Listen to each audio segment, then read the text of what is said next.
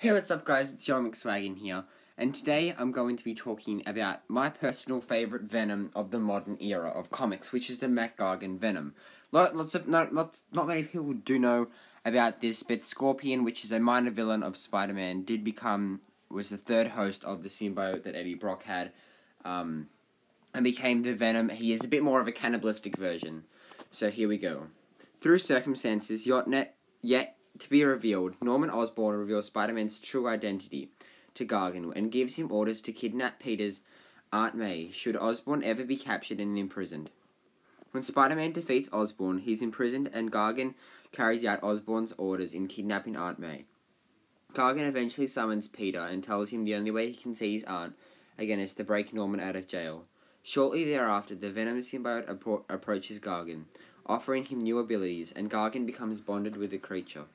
This would later give him an extra edge as part of Norman Osborn's Sinister 12. Even with these additional powers, he is still swiftly defeated by Spider-Man, as the Avengers deal with the rest of the 12. So far, he remains bonded with the symbiote. Through Incarnated, Gargan is unfazed, as with his new powers came the respect of being an A-list villain. Alongside Spider-Man and other villains and heroes, Venom is kidnapped by other dimensional forces. He succeeds in killing Spider-Man, who is really the original Space Phantom in disguise. For his crimes, the Inhumans Martyrdach Medusa orders his execution, and almost carries it out herself. Later, he tries to kill the other participants for the Beyonders Wish Fulfillment Prize for the winner, but fails and is returned to Earth alongside the rest of the group.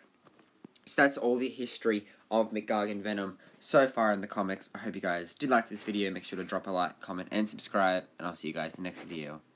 Bye.